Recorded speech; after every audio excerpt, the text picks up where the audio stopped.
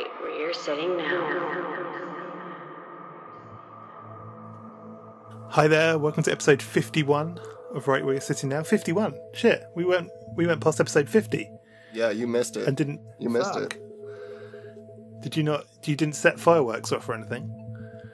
No, I'm sorry, man. Was I supposed to? Yeah, I mean, the deal was you were meant to set fireworks off over there, and they were meant to be so powerful that I could see them here. Oh well, okay. No, I believe that's probably the deal, but I don't remember that, man. I'm sorry. I might just be gaslighting you. Anyway, so as revenge for you daring to do a show without me last week and somehow misusing the ether to damage my microphone and so that only you and you alone could speak to Julian Vane. That's really... Okay, whatever. Keep going. That's libel, I'm sure. At least. That's at least libel. This week, I decided to sit down with an old buddy of mine, Joseph Matheny, who will be known to older listeners of Sitting Now. We used to do a show with him called Coincidence Control Network back in the day. He was a co-host of that for a long time. And Josh, you were also a co-host on that. And but he's also very well known in the alternate reality gaming sphere. He created a game called Ong's Hat, which was a kind of online folklore and a kind of ongoing game that ran for years and years. It was absolutely amazing. He was also, buddies with people like Robert Anton Wilson, Christopher Hyatt, all these kind of luminaries of the scene that we're all fans of. So he's a really cool, he's a cool guy, a good friend, and we had to get him on. Unfortunately, Josh, you were busy with work, and I still feel like this was conveniently timed to, like you said, for revenge. You said it jokingly, but it's feeling like one of those jokes that's real, There's always truth in jest, is that what you're saying? Anyway, yeah, well, so this is what happens when you curse my microphone from America. Anyway, in the interview we discuss this thing that happened, and so we're in the outro for the show. So the first show, we're bringing back the outro, and this is the first show, so listen after the interview this time round, and we're giving away some interesting stuff. So the first 10 people to contact the email address that I provide will get a freebie sent to them, and it's quite a cool one. So listen to the end of the show if you want to receive a nice free thing. That will probably make no sense until you listen to the interview, and then you'll realise what I'm talking about. But anyway, let's roll the show and talk to Joseph Matheny.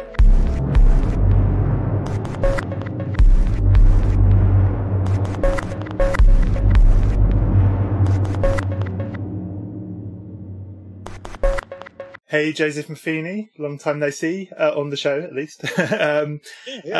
Could you give us a brief biography of yourself, and then we'll catch up? Brief biography of myself. I guess you would say I'm a multidisciplinarian artist and storyteller. I'm also a technologist by day, and I've been doing this for I started doing this cross-platform storytelling stuff online as far back as the late 80s, when I was on bulletin board systems, and then kind of just gravitated towards internet access as that became publicly available in the early 90s, and have just been kind of continuing to expand and build on the methods that I use that tell stories across platforms. So and that's me. Yeah, that's what I do. But prior to all that sort of stuff, you sort of went through a kind of magical phase as well, didn't you? Like an occult phase, or that you could. Oh yeah. I've always been trying to develop this idea of stories that don't live within one medium. I mean, as far back as my thesis in college, which it used a book of poetry and a VHS videotape that you had to watch and read at the same time, and then when it was all over, you were the thesis actually sent everybody to a place and time where the last act was acted out in front of them. So as you can see, I've always been thinking in this kind of way, and during that time, always still actually, magic has been a part of my life, because I consider magic and art the same thing, two different types of expression of the same the same impulse. Yeah, magic was really big in my life, especially in the 80s. I was very active in magical groups. But I was also very active in the industrial music scene in Chicago in the 80s too. So those, as you know, probably those two things really went together back then. Yeah. Yeah, they're kind of like fish and chips, weren't they, at that time? But so when did you what was it that kind of drew you into magic, do you reckon? Like, what was the like traditional magic, I suppose, the Western esotericism? Yeah. So let's see. I'm 59 years old, so my childhood, not my teens, but my childhood was during the 60s and the 70s. I graduated high school in 1980, so let's consider everything from 61 to 80, which was my childhood, right? During those times, as you know, that there was the magical renaissance that happened, 60s and 70s especially. And I was a horror movie fan when I was a kid. I actually had a club that built the Revell models, the monster models. And so we were the Monster Model Club that met at my house, and we were just big fans of anything Hammer Films and, Bela Lugosi and, obviously all those people. And, every Friday and Saturday night, everybody would come to my house and do sleepovers, and we'd stay up late and watch all the monster flicks. And so, through that, obviously, an interest in the occult, was there. I don't want to say one led to the other. I think they kind of simultaneously fed off each other, that I had an interest in the supernatural and the occult. And so that was probably fed and fostered in large part by watching a lot of monster movies and paranormal movies and reading a lot of the literature. And of course, then in the 60s, this stuff was really easy to get. I think the first thing I got my hands on when I was about, I'm going to say 12, was Drawing Down the Moon. And I read that. And the great thing about that is it was a compendium in a lot of ways of different magical orders and what they believed, almost like an encyclopedia of that kind of stuff. Yeah. And I remember Discordianism was actually mentioned. It was my first run-in with Discordianism when I was like 12, which, years later, I ran across the Illuminatus trilogy and I went, oh, that. And then, of course, one thing led to another after that. But yeah, so that's to make it short, that was kind of like my introduction to the occult and the paranormal. And then, I just kept building on that over the years, more and more and more. I think the first time I heard the word occult was in Raiders of the Lost Ark, weirdly, as a kid. Oh, wow. Yeah, you're younger than me, though, so right? So Yeah, I'm 42, so it's like, I think there's a line in Raiders of the Lost Ark where they say, oh, Hitler loves the occult or something like that, and I was always like, oh, what's the occult? That sounds interesting. Like, it sounds kind of forbidden. And then, like yourself, I became obsessed with Hammer movies as well. I swear they're like Hammer movies and Robert Anton Wilson are the two gateway drugs to the occult. I swear. I think so. Yeah. It's kind of crazy. I've literally been visiting all the Hammer houses recently, so we went to like Bray Studios and stuff, because a lot of them are like hotels now and like wedding venues and things like that. So you could just like, just roll up, and we went to where the Hammer House of Horror TV series was filmed, the big house that's in the beginning of each episode, and that was kind of that's awesome.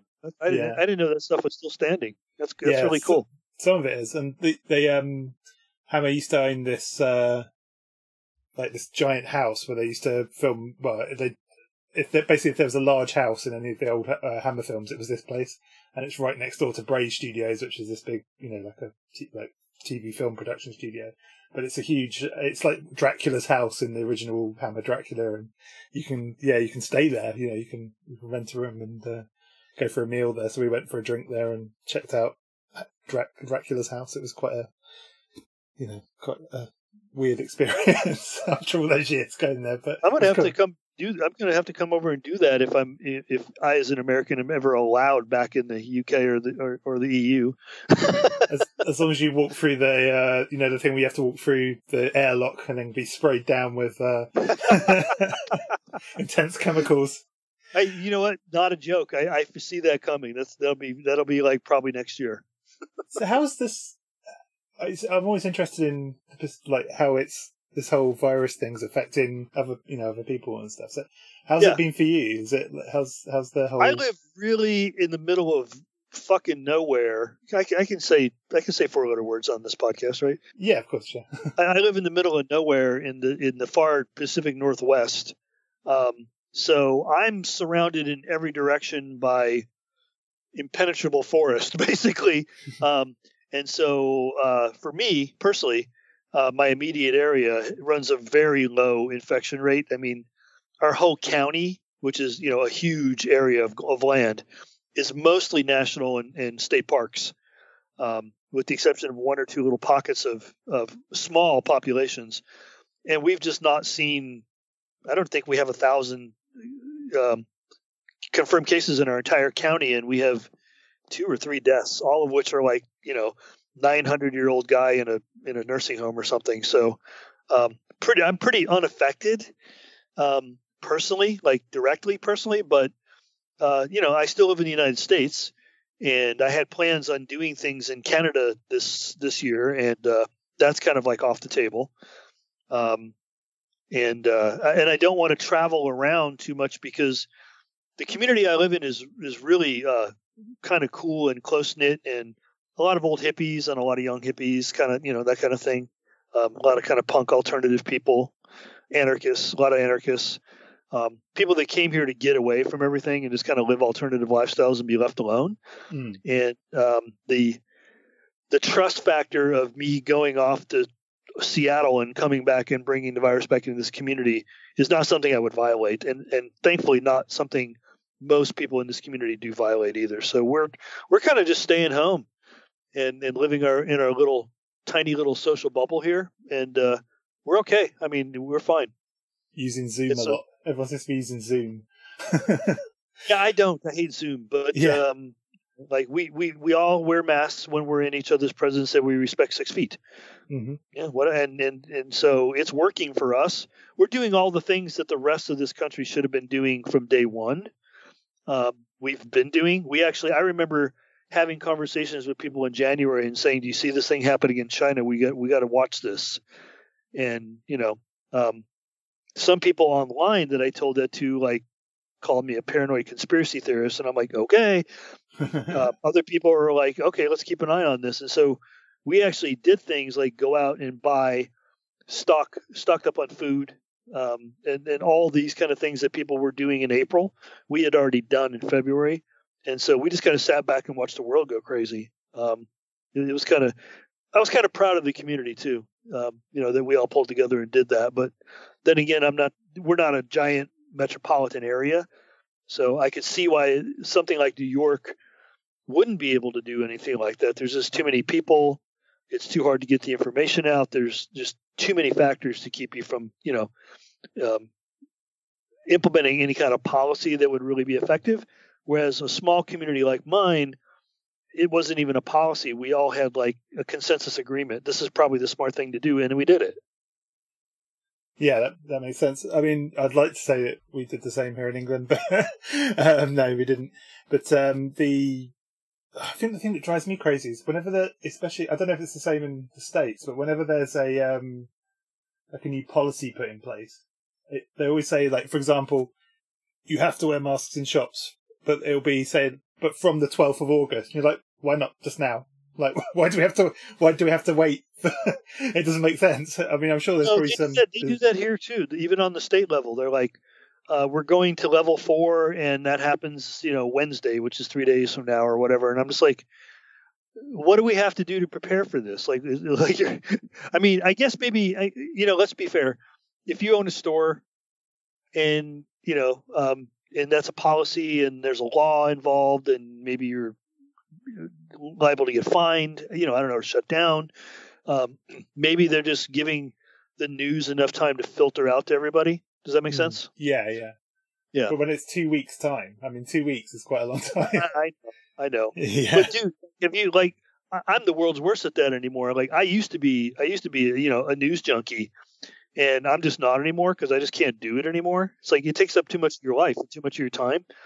So, Whereas I was the guy that used to tell everybody, like, did you hear that thing that happened? And then 3 days later, everybody's talking about it. Now I'm the guy that gets told, did you see that, like Lebanon blew up? It's like, what? And then I go online and I, oh, okay, that's what they're talking about. I don't like, I'm not trying to keep up with everything all the time anymore. I just like, it's too much overload. And it's a minefield out there as well. I mean, politically speaking, especially, it's a minefield. It's one thing I've really noticed, and this is like, it's bizarre. I did not see this one coming. Is this kind of drawing of a line in the sand almost, politically speaking, especially on social media. It seems to have got, I mean, it's always been pretty bad on social media, but it's like next level bad now. Like, people have gone radical left or radical right, and there seems to be very few people still in the grey area in the middle. Do you know what I mean? It's crazy. I don't know what caused that.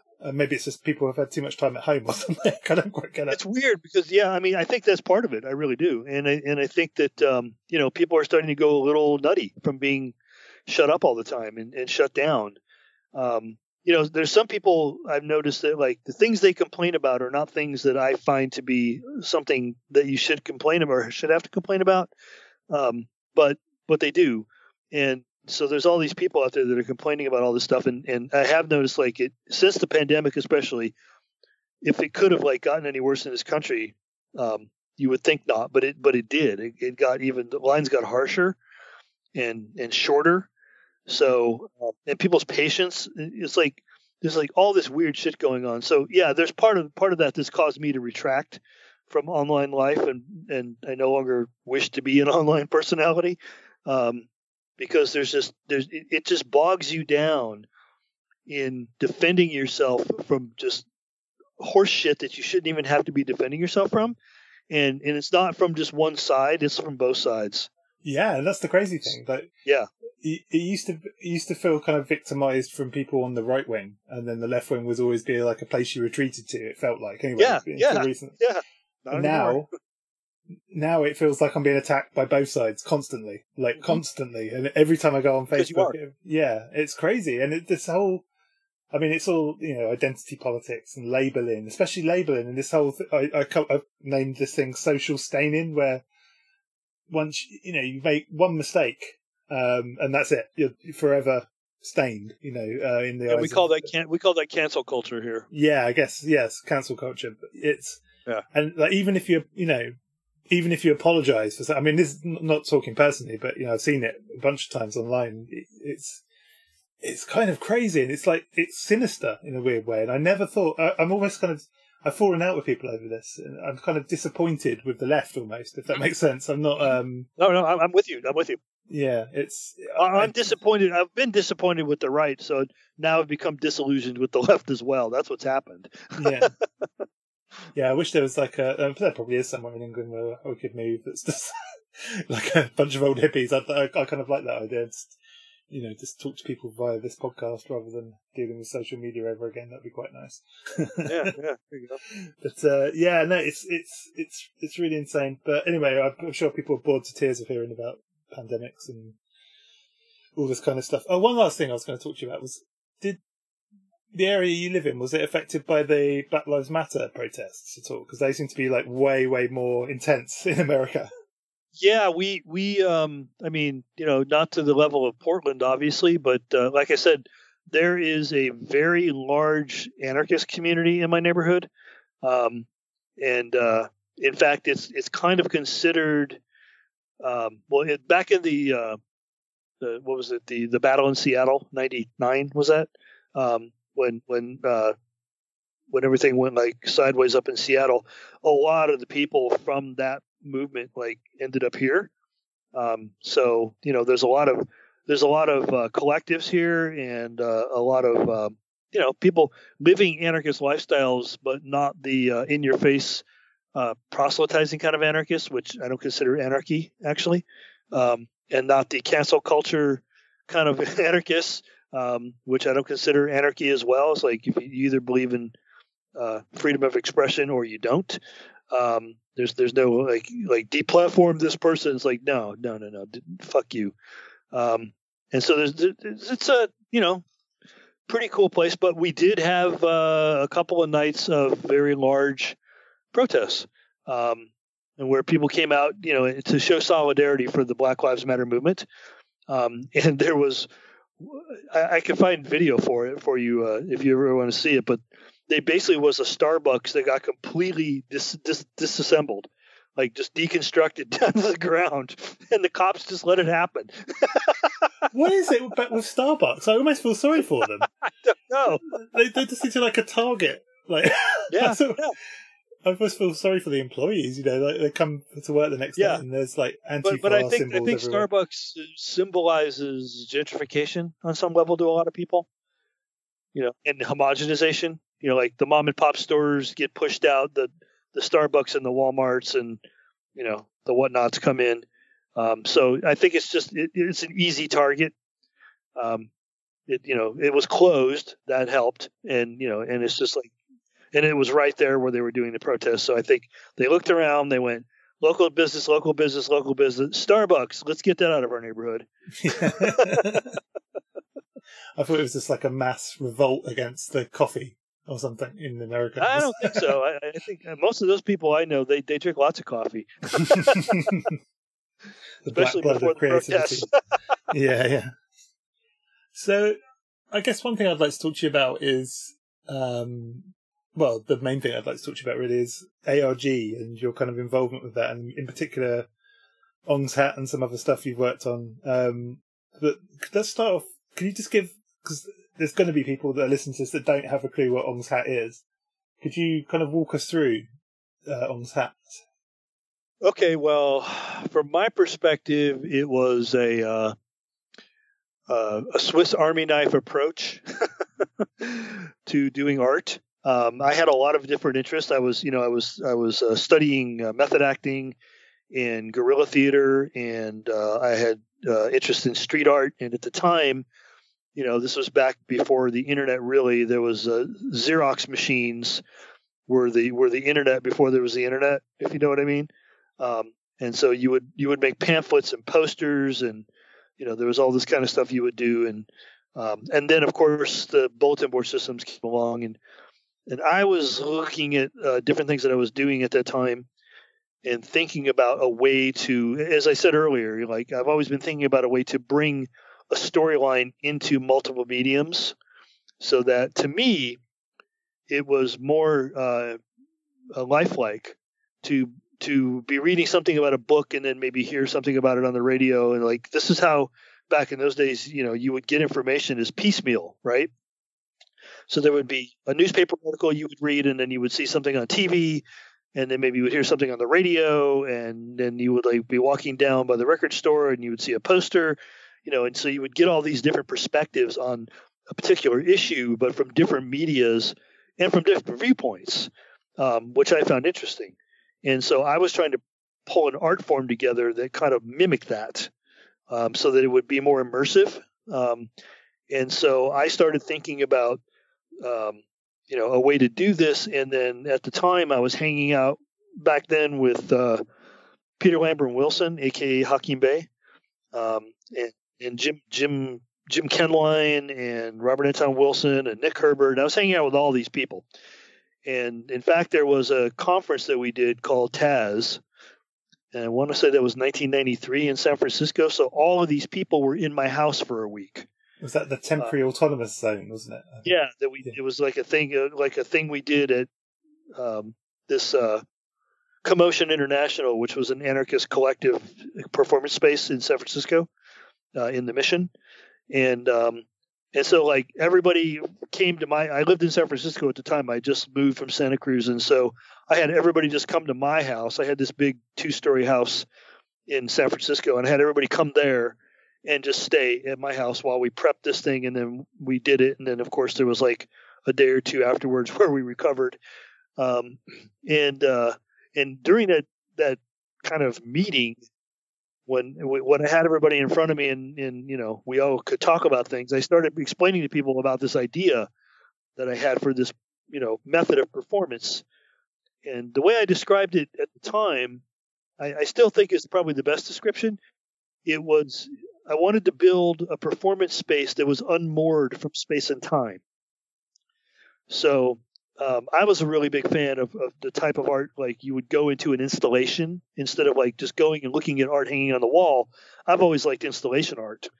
I mean, I like art on the wall too, but like installation art has always been something that I found really compelling, because I think kind of three-dimensional and involving, that kind of art. You mean the kind of thing where you walk into a room and the room is the experience, which is the art.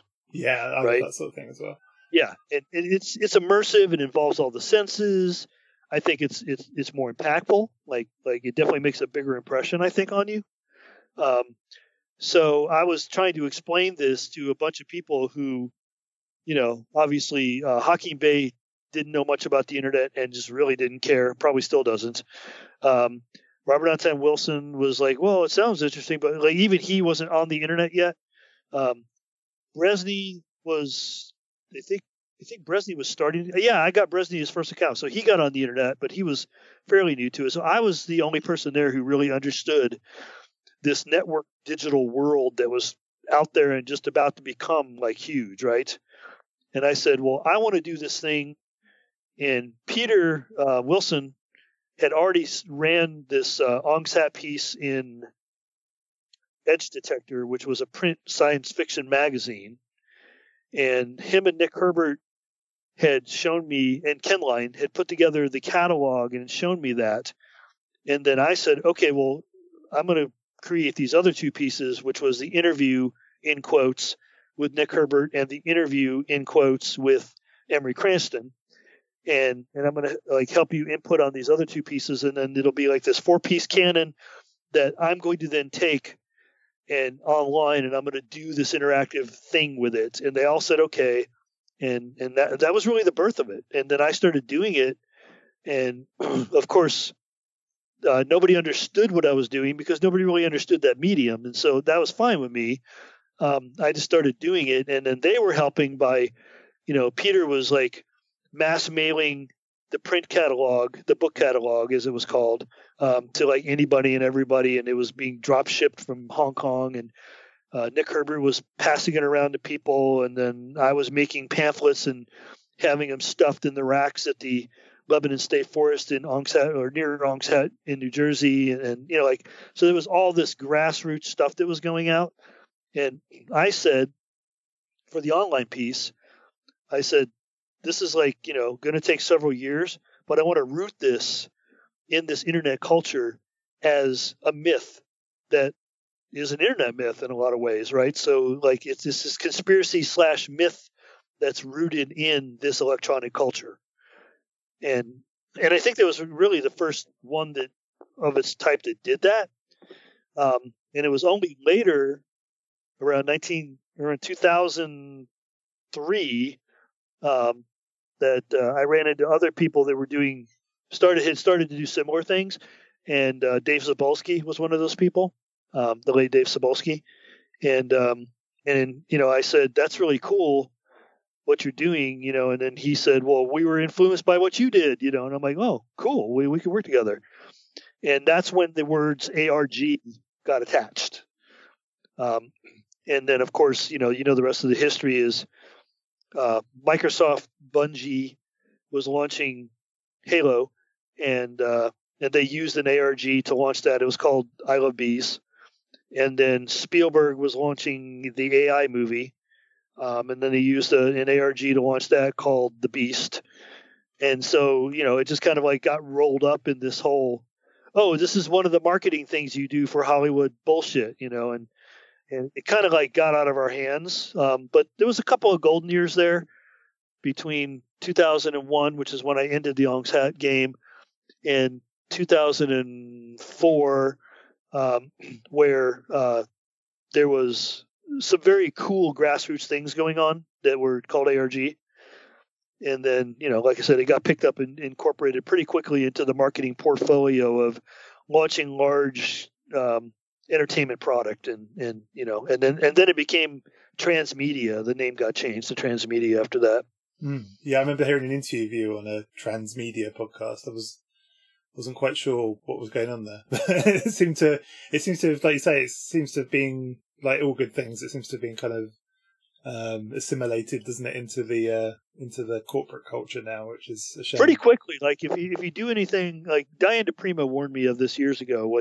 If you do anything that actually has any, traction and gains any little bit of success, it'll be co-opted really quickly. And then your job as the artist is to not sit around and mope about it, but to, like an acrobat, as she said, vault forward and figure out what the next move is. And she's, because I was kind of grousing to her one day about, I really hate the fact that every time something cool happens, it gets incorporated into mainstream culture and corporate culture, and it goes away. The good thing about it goes away.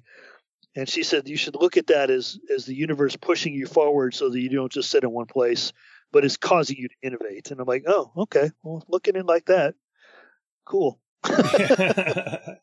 So let's talk about the kind of, I guess, the story of Ong's Hat, because there is a kind of a storyline. It's quite a few different storylines, isn't there? But let's start off with the actual place, Ong's Hat, because it is an actual place, isn't it? Yeah. So it's a ghost town in New Jersey. It's in the Lebanon State Forest area, the Pine Barrens, as it's known. It has a lot of legends in that area. The Jersey Devil, et cetera, et cetera. One of the things that we'll talk about, like the myth, and then we'll talk about like kind of the meta myth. The actual myth, if you go out to Ong's Hat and talk to people that live there in that area, you will find out that area has a lot of legends about weird things and weird groups that have lived in the woods and done weird things and had weird effects. Of course, the story changes like a game of telephone depending on who you talk to. And so you have to kind of like pull together a lot of the stories and then look at like what is the gist of what's being said here. And basically the gist is that scientists from Princeton used to hang out in the woods. They used to go there to get away from, the repressive regime that was running the university, which was basically military funded. And so there was a lot of things, especially during World War II, that they were afraid to discuss that were very theoretical, but they didn't feel comfortable discussing them in that environment. So just a short drive for them was that area in Ong's Hat where they could go have a picnic and talk more openly, probably thinking that they weren't being spied upon and eavesdropped on in that environment. And that bred this whole idea that there were weird experiments happening in the woods, that there were weird people doing weird things. The government comes into some of the stories, and there was probably either a nuclear spill or somebody dropped a nuke. Not one that like detonated, but like just dropped a missile or something and lost it, and they were looking for it. So there was like people that told me firsthand that they saw soldiers patrolling those woods that were wearing nondescript uniforms. In other words, they didn't have any kind of insignia on them. And so, that of course fed into the fact that there was rogue scientists in the woods doing who knows what. And now there's military or paramilitary people looking for them. And so, as you can imagine, this is a great brew of paranoia that makes for like great legends. And so essentially, that is the core of those legends, is those two things, like the Princeton scientists. Even one of them, John Tukey, one on record, is saying they used to make up, if they wanted to write about stuff that maybe they didn't want to attach their name to, they were being published in the scientific journals. They had a scientist whose name was a made-up name that they would publish under that scientist's name, and that his address was in Ong's Hat. So even the Princeton guys were having fun with this as far back as like the 40s and 50s. So it's always been like this weird area that was a nexus for weird legends. So it's, it was the perfect vehicle for this whole thing. And it has very Lovecraftian overtones to it, especially because some people say that the Pineys were a big influence on Lovecraft. The kind of the inbred village people that he liked to play with. Yeah. Yeah. The fish fuckers. They were kind of based on the Pineys. So I've been told. I mean, I don't know. I didn't know Lovecraft, so I can't say for sure. Yeah. So anyway, that's kind of like the backdrop of this, and so the meta story on top of that was that there was this ashram did exist. It was made up of mystics and physicists, and they were pursuing a method of dimensional travel, and they actually succeeded, and they made a breakthrough. And then, in a very John Zerzan fashion, they discovered one of the many multitude of infinite Earths out there that had everything that this Earth had except humans. It had never had humans, so it was like the pristine, wilderness Earth, the Eden, basically Eden, and that the scientists were, putting stuff in these dimensional vehicles and taking it over, and they were building a breakaway civilization. And they left these documents behind that if you're smart enough to decipher them, you too may be able to join them. Mm-hmm. That's quite cool. And then there was talk about the egg and things like this.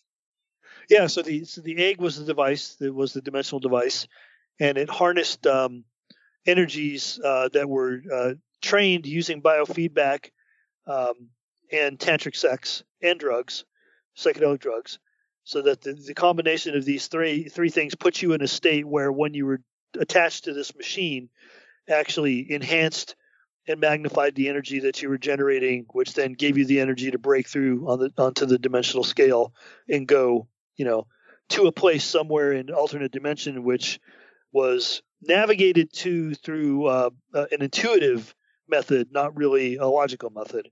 And the only way to get there and to get back successfully was to use this intuitive side of your brain that was highly developed through all these exercises that they were doing, which is where the mystical side of all this came from. Like a lot of yoga and a lot of TM and a lot of biofeedback and that kind of stuff. Yeah, that's cool. So how did you kind of begin sort of dispersing the information kind of thing? How did you kind of, not dispersing, that's the wrong word, but like kind of, how did the game kind of begin? What the kind of the mechanics did you use? I first started, like I said, this was a long game, so I needed history on this thing. So I spent the first 5 years just distributing all the documents, which got the conversation kind of buzzing among the conspiracy community. And there were people I know they knew. Like I would send the catalog to real booksellers that back then were people that were selling like alternative energy, UFO, book catalogs that were like, send me $2 to a PO box and we'll send you the book catalog back. You remember those days probably. Yeah. And I would send it to those people, and then the next time I got their catalog, I would see it listed in their catalog as for sale for $2. Which was funny because I'm like, okay, you're just Xeroxing my Xerox and you're selling it for $2, but okay, you're doing my work for me. Thank you. Like, so like by sending it to that one distribution point, it would then go out to like how many hundreds of people, right? So I'm like, okay, cool. So it just started propagating like that. And I would go to book shows, book conferences, or book fairs, I guess they're called. And there would be people selling the stuff that I had sent them that had been Xerox. They were selling it on their tables, and they'd be like, "Have you seen this?" And I'm like, "Oh no, what is that?" And it was great. And so it kind of like distributed itself in a lot of ways. I mean, I was very strategic, and so I was pushing it strategically, but the effect was what I was hoping to achieve. And then also on the internet. It was on like some of the original hacker boards, like Temple of the Screaming Electron, and like all these different Cult of Dead Cow, like all these people like just loved it because it was kind of a cyberpunk hacker story in a lot of ways. That these people that lived in the middle of nowhere like hacked together this equipment and were able to do this great thing. Nobody took it seriously, of course, except for a few people on the fringes, but. A lot of people like willingly distributed it without me even asking them to. So by the time it got to 1998, I felt like, it was like really embedded. Dimitri had actually copied it and put up a complete section on Deoxy. Do you remember Deoxy? Yeah. So Deoxy.org had if you went to deoxy.org/IRC, that stood for Incunabula Research Center. He had like a whole section of the website that was dedicated to the Incunabula stuff, and that was cool, and that gave it a lot of traction because in the early days of the web, Deoxy was one of the biggest websites, and so that gave it a lot of traction. And then I purchased incunabula.org, and then I started using that as kind of like a central clearinghouse, and getting all the stuff there. And then I was watching the traffic just grow like to crazy amounts, and so that's when I decided to do the interactive CD-ROM. Remember those things, CD-ROMs? Oh, and yeah. so I did an interactive CD-ROM, which, if you're interested in it, there's the ISO is available on archive.org. It's called the Incunabula Papers: Ong's Hat and Other Gateways to New Dimensions. And it was completely it was like an interactive comic book is what it was. That was the nexus of the game. And so I launched that in 1999, got picked up by all kinds of media because a friend of mine from Adobe had left Adobe, and she had started a company which was the first like really ebook company. And so they used me as one of their feature authors. And I sold a shit ton of ebooks through that. And so that got picked up in like mainstream press. And so we were like in the New York Times, and all the examples they were using, of course, were my book, which was like, like you could do an ebook and it could just look like paper, or it could look like this guy's, and mine was all color and rollover states and quick states and pop-ups and sounds and video. Like I had like really done it up like, like CD-ROM, and made it very game comic book like. And so that like just went kaboom. And then obviously Art Bell called. Of course, and believed every word of it. No, I don't think so. Oh, okay. Yeah, I have a different opinion about Art. I think and his people, I think that they know that more than half of what they promote is horseshit, but I think they also know it makes for good radio. And if Art was anything, he was a good talk show host. And so, of course, he would be like, that's interesting, like all that kind of stuff. But I can't possibly conceive of anybody believing absolutely all of that stuff that he had on there. And in fact, there was times you could tell that he didn't, right? And so I was like, okay, well, you're an entertainer. You're putting on a show. There's a guy literally on YouTube right now streaming 24/7 Art Bell Coast to Coast shows. I've just had them on in the background all week, and it's been the greatest experience ever. I do love Art Bell. I love that. I especially love the 80s and 90s Art Bell in particular. It's like that's the golden era. Exactly. Yeah, the like back in the days when you would listen at 10 o'clock at night on your radio as you were like laying there, like for the night, turn down the lights and listen to Art. I used to call it scary bedtime stories, and that in a lot of ways what it was, right? Yeah, basically, yeah. Yeah, and they were entertaining, and I didn't at least take it too seriously. I think that came later when everybody started to flip out and like really take all this stuff like, literally. But they make for good scary stories to listen to at night. I think that was just generally a more fun time, wasn't it? It was like... It was. The X-Files. Yeah, the X-Files. I was just about to say that. The X-Files is like that whole period, and there was the kind of... like the 14 times suddenly got a lot bigger, and there was like, there was like a sort of...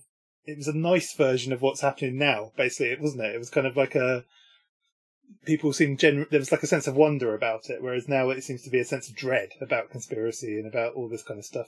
That's kind of... back then you would have your occasional person who was like took it all too seriously and would yell at you angrily, like accuse you of being intel and all that kind of stuff. And that person was generally, the exception and not the rule. And I think what's happened now, it's become the rule and not the exception to have the despair version of that now, which is like I kind of, I don't want to get into it too much, but that's kind of like what QAnon is capitalizing on. Whoever's running that thing, they're capitalizing on the despair aspect of conspiracy. and you and I think, come from the Robert Anton Wilson aspect of conspiracy, which is, well, there's some interesting things here. Like, some of it's batshit crazy, but some of it's kind of interesting. And that's where we end it. Like, because we're exactly, made logic people, I think, is what it is. Yeah. And also, like, coming from a Discordian background, you tend to have more playful approach to that kind of stuff. And so that I got away with that until, like, I started to see the tide turning on that, and then, more and more angry conspiracy theorists started showing up, and that's kind of when I said, okay, the game is over, because this is not going where I want it to go anymore. Well, who was there? I mean, around that time, I suppose there was William Cooper, wasn't there? He was probably the main. He was like the Alex Jones of his time. I think Bill Cooper had just, like, got himself shot at about that time. Yeah. Yeah, he had to shoot out with the revenue agents. Yeah, so I mean, David Icke was coming up at that time. Yeah, but he was kind of all about the reptiles then, wasn't he? He was about all the reptilians. Yep. And even Alex Jones, who sort of turned up, even his early stuff, he was more obsessed with kind of Bohemian Grove and kind of, he wasn't really as kind of aggressive and kind of. I never thought of him as right wing, even though, No, he started out as kind of more left libertarian. Yeah. And then, like, he really grabbed the ball and ran with it with 9/11, the whole 9/11 truther thing. I mean, that's it right there. That's when it got ugly. Is like after 9/11, the truther thing started making it more and more ugly, and people from that milieu or attracted to that milieu started to crossfade into the UFO culture, the conspiracy culture, and the fun went out of it. And that's when I got out of it, because it's like, and then also there was, like, around that time, you had Kathy O'Brien and Mark Phillips getting really popular, which was the whole MK Ultra, but more Monarch mind control and all that crap, and Bryce Taylor and all those people. So, those people, I don't know if you were hanging around any of those people back then. I unfortunately had them in my circle. They're really unpleasant. and like, everything's a dread. And on top of it, like, there's nothing you can do that won't cause them to accuse you of being mind controlled at one time or another. It's like, you're like, oh, I like, I'm telling you, I can't even think of anything. Like, I like cake. Did you know that that's a sign of mind control? It's like, good God, you're tired. You're tiresome to be around. Yeah, that's it. It's exhausting to try and. It used to be fun because you could go down all these kind of crazy rabbit holes, and there'd be, like, interesting stuff, and somehow it would lead back to the occult, and occasionally it would lead to, like, aliens and things like that. And it was kind of fun. There was a sort of, like I said earlier, a sense of wonder to it. And now it just seems tiring and exhausting, and kind of, it's just, I guess because we both kind of came up in the existing version of conspiracy theory, didn't we? We were both, where it was fun and kind of playful, whereas now it's and you can't be fun or playful with it whatsoever. It's like it's its own thing now, and it's really depressing, I think. It's a religion. It's kind of a religion. Like, and that's what I started to notice around 2001 was a lot of characteristics of some of these movements, like the Ike movement and other people, the Mark and Kathy, and there was like these other weird conspiracy groups out there that started to form. They really, really had the characteristics of cults. And what was that? Was that one guy, Melchizedek or whatever? I can't remember. There's like all these people started springing up, and each one of them had their own cult and their own belief system. And that's when it got really boring, and just like it didn't feel creative anymore, and it definitely wasn't fun. And you would run into the followers of these people, and they were even less fun, because they just wanted to read scripture and verse.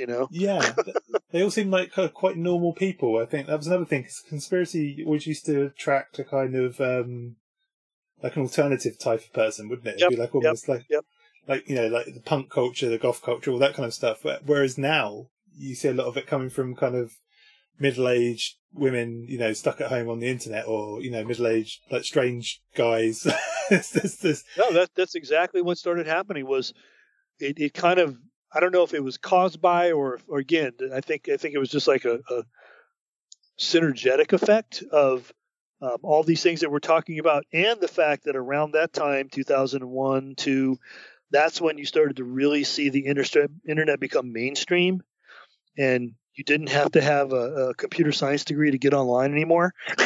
Yeah. And you had things like AOL and like all this, so that's when the housewives that had nothing better to do and had no former exposure to the internet started to come on. And if you remember, during that period of time, there was almost like this adjustment period of like a year or two that each person needed to adjust to the fact that they were being bombarded by information all the time, and not all of it was very valid. A lot of it was not valid, and you didn't have time in a lot of ways to really practice any kind of discernment. It's like this one thing hits you, and before you had even time to really think about it, this other thing was hitting you, and then it was like now there wasn't a person in your living room talking to you or on the phone talking to you. There was 20 people on a web board talking to you at the same time, and I think that overwhelmed a lot of people. You know? I start to find the older I get, the more overwhelming I find that kind of style of information. I think that's a real sign of my age, but you do see. I mean, I have ADHD, so my brain is capable of jumping around quite a bit, but it seems to have flown past that level of kind of being able to multitask almost. It's crazy. I just sort of, I don't know, maybe I'm just getting old and I miss those days where it was fun, Dude, I was just talking to somebody the other night from those days. I said, do you remember when we used to just stay up all night and surf the internet looking at all the interesting web pages? When's the last time you did that? I can't remember the last time I did that. I mean, websites, like, you basically shop on the web now, don't you? And then you use, and you use, like, Facebook and, all these other things now. You read the newspaper, you shop online, and you talk to your family or, your extended family on Facebook and Twitter. And that's about it. Like back when when the web first like kind of became, I'm going to say like 95, when it really like started to become something. A website was a destination, and it was a destination that had a lot of artistic elements to it. And that's just like, when's the last time you saw a website that was done for the pure joy of doing a piece of art that was interactive? I can't remember. I mean, like, do you remember the glory days of GeoCities and all this kind of stuff? Oh, yeah. And those pages were like, they definitely weren't works of art, but they were blink tag, marquee tag. There was, but what they were is they were expressions of somebody's passion, right? So somebody had an interest in something, and they took the time to go on GeoCities or Yahoo websites and get, a free website and sit there for days and like just as a passion project, just build this thing about, the theory that I have that David Bowie was actually Paul McCartney or whatever it is, right? But it was a passion project. It was like, you could tell the passion was there. It was like, it came through, and it might not have been the prettiest thing to look at in the world, but it definitely was interesting, because you could tell it was somebody's passion. It'd be like 3 flashing UFOs, sort of in like a GIF kind of thing, wouldn't it? Just looping over and over. Yeah. I remember stuff like that. Spinning like tops or something, like. Yeah. And like flashing, like really highlighted, big typeface text. I remember it. Yeah. I loved all that stuff. It was great. Flashing and marqueing H1 tag, it's like just, and it was like, and it would be like a black background with like magenta type. You'd have to like highlight with your cursor just so you could read it. So getting back to Ong's Hat a moment, what was the kind of aftermath of Ong's Hat? Because I remember when I saw, there was that documentary that came out a few years ago about the ARG that happened, I think in San Francisco, where... the Jejun Institute, yeah. Yeah, and then there was a real backlash against the creator of the game kind of thing, wasn't there, afterwards? Like, people felt because he tried to follow it up with a commercialization of the community. So what was your experience with like Ong's Hat when you kind of revealed it all, as it were, at the end? Yeah, my experience was that it was a lot of fun. All the aspects of what I was trying to do were successful up to a point, with the exception of one. And I'm not going to. Denny Unger put together and ran a web board for me called Dark Planet, which was a great thing. And Denny's now the CEO of like the hottest virtual reality video game company in the world. So, he's a very talented person. And this was, and his web board was a passion project. And it got really, really, really, really, really popular. And it was a lot of fun until it wasn't. And when it wasn't, when several like dyed in the wool conspiracy theorists, I would say, hooked up with a couple of not so, what's the word I'm looking for? Basically, they were trolls. So there was like a couple of trolls who just wanted to see the whole thing torn down and ruined, because various reasons. And they hooked up with the diehards, and then the diehards and the trolls just kind of like ruined the web boards for anybody else. And so I just got tired of the whole. And at that point, I'm like, well, 9/11 has happened. The game Majestic that I was working on with EA got canceled because of that. There's all this like, negative energy coming through after 9/11 about conspiracies, and I don't know that I want to play into that. So I just I'm like, okay, game over. Like basically that's what I called it. Just like we've done everything we can do with this. We're going to move on, because it was not a zero-sum game. It was supposed to be an infinite game, which meant theoretically that play could have gone on forever. But what I felt had become missing in the community was play. A lot of people got freaked out and disillusioned and walked away after 9/11 because of 9/11, just like a lot of people probably have walked away from things because of the pandemic. You know what I mean? It's like your mindset is not necessarily in doing frivolous things and entertaining things when your life could be in jeopardy. And it doesn't matter if it is or not. If you perceive it to be, then that's going to have a bearing on your disposition. And we were having a lot of fun. And then I noticed that like the fun started to creep out of it, and some very ugly personalities started to become interested in the community. And I think they became interested because they were looking at it as a place where they could draw followers and build their own little cults, of personality.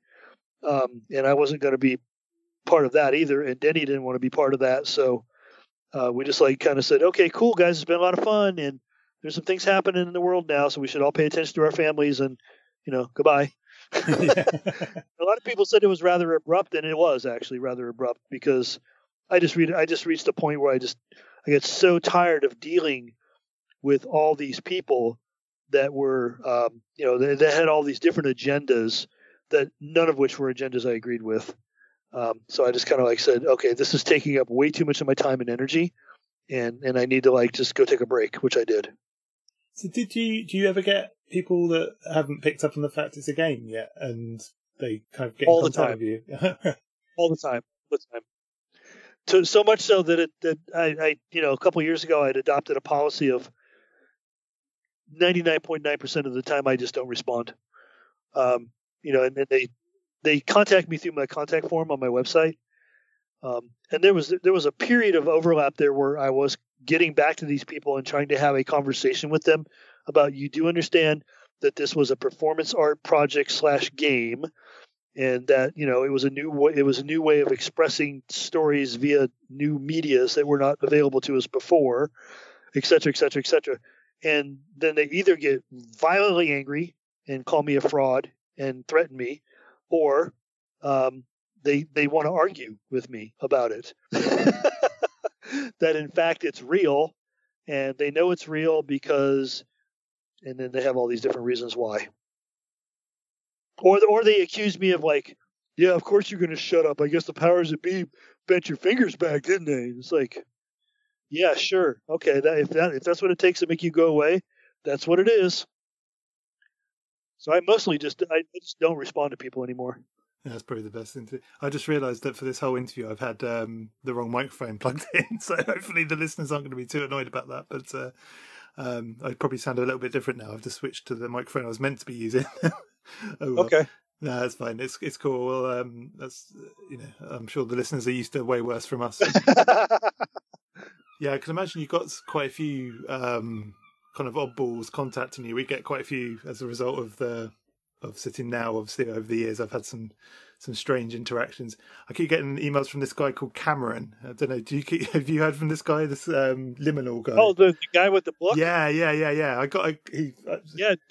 dude. He contacted his. So I'm making air quotes. Everybody, you can't see. His people contacted me. There's these people that claim to be his publisher. I don't know about that, but there's these people that claim to be his publisher that claim that they got the book because Cameron delivered it to him, or somebody delivered it to him for Cameron or whatever, and that it was supposed to be it's a treatment that was originally written to be made into a movie. I don't know if I believe that, because it's 40 A4 pages long, which is like 106 by 9 pages. Which that's long for a treatment. A treatment is 10 to 20 pages. So I think this is a novella disguised as a treatment. Okay, that's my take on it. Yeah. So anyway, they contacted me and some other people that we know. I think Joe Nolan and Michael Zool and a couple other people were contacted by this guy. And so it looks like, and if you read the treatment, you'll see that there's a couple of references in the beginning to Legend Tripping Online, The Search for Wrong's Hat, and things like that. So obviously he's familiar with my work.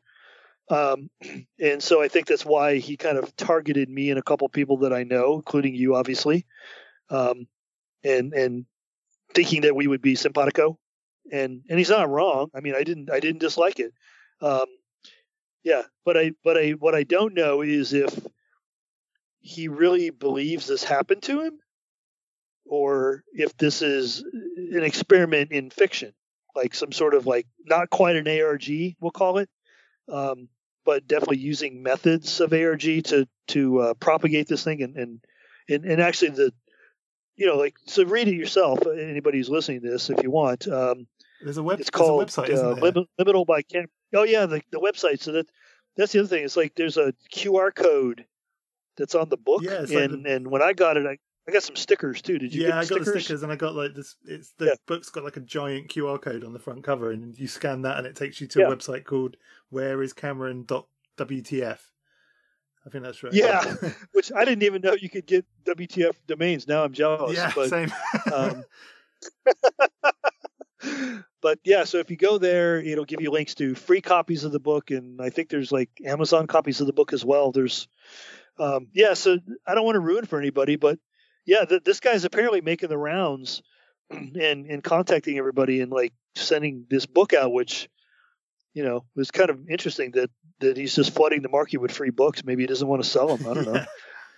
But there's some pretty heavy stuff in there. But isn't there? I think it's an interesting read. What do you think? Yeah, there's some kind of quite heavy stuff in there, isn't there? Kind of like a real mishmash of it's kind of like tech and sort of mysticism and kind of this strange kind of semantic virus, and it's cool. It's a cool. Yeah. I mean, even if it kind of has I think in a lot of ways, I think it was written to appeal to somebody like you and me, Ken. So it's like it has. We have a little Burroughs, we have a little Wilson. It's like, it's cool. So I mean that's cool that he contacted you though. So that's So and the other thing is, you should see if you can get that guy on your show. But I don't know. Yeah, I mean, I'm not sure if seems pretty cagey. Yeah, pretty cagey. I'm not even sure if the guy's alive. If you read the book, it's hard to tell. Yeah. Anyway, I recommend people should get, if they can get their hands on this book, they should definitely. It's just called Liminal by Cameron Whiteside. There we go. And it's definitely worth a read. If you're interested in the kind of stuff we talk about here, you should definitely try and track it down, because it's a and puzzle on that name a little bit, but okay. Yeah, okay, sure. Cameron Whiteside. Yeah.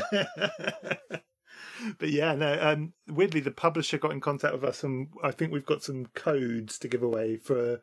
I think it's either for the book or for an audio version of the book. I'll stick a thing at the end of the show. Yeah, so so we'll. Yeah, they gave me like 20 print copies that I gave away on my mail list. Oh, cool! Excellent. I did a first serve because I'm like, what am I going to do with these things? And I'm like, I have a mail list.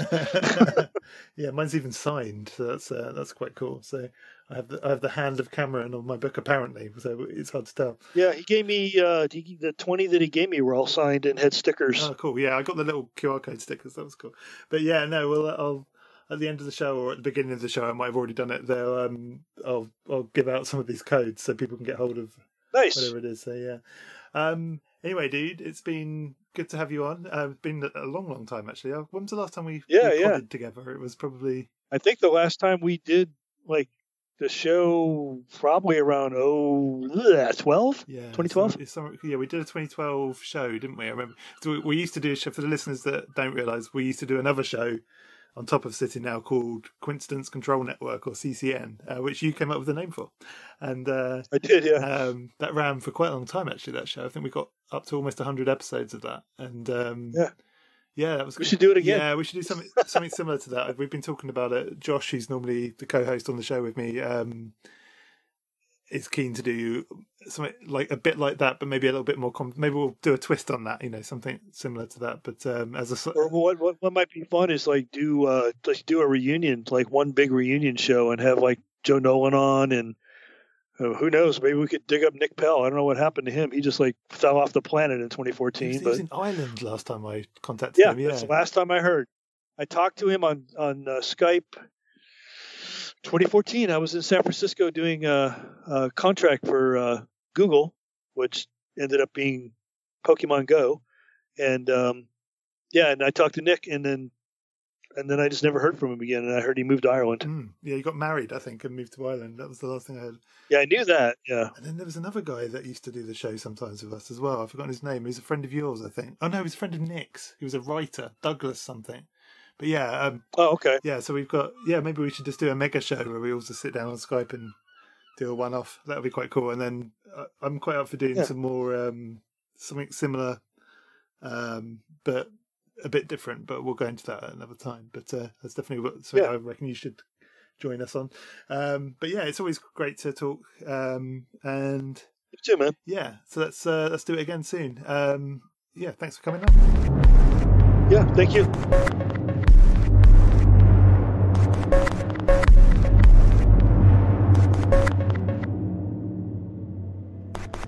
See what happens, Josh, when you leave me out of podcast episodes like you so did last week with Julian Vane. I told you I was sorry. I get Mr. Joseph Matheny on, and we drop bombs.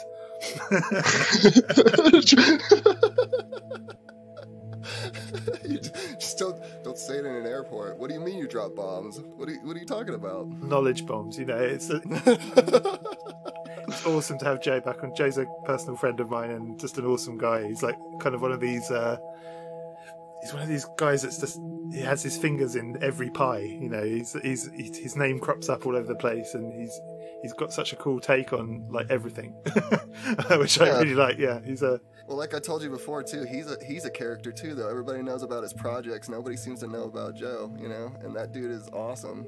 So we spoke about this weird Cameron liminal book thing. The publisher sent me a bunch of codes for Audible, so you can get I think it's like an audio version of it. I haven't actually downloaded one myself. I probably should. I've got the book, but if you want one, email me at where should you email me at actually? Ken at sittingnow.co.uk. Yes, sittingnow.co.uk, and the first 10 people to email me will get a free download link, and they can listen to this weird tale. It's really like Jay says, it's kind of like, it feels like it was tailor-made for people like us, so it is an interesting read or listen, I guess, in this case, but well worth it. It's if anything, it'll give you a bit of entertainment for a short period of time, and it's well worth it. So the first 10 to email Ken at sittingnow.co.uk will get a code sent to them and instructions on how to redeem said code. So if you're interested in our show in any way, come and check out our YouTube channel. It's youtube.com/sittingnow. If you could leave us a review on iTunes if you're digging what we're doing, that would be really cool. And we're on Spotify and Alexa tuned in and all sorts of things, so there's no excuse, basically. We're everywhere. We get around. Yeah, broadcasting in all channels these days. So yeah, Turn it up. far more organised than we were before. It's quite impressive. Anyway, so yeah, thanks a lot for listening, and we'll see you next week with Dr. David Shoemaker.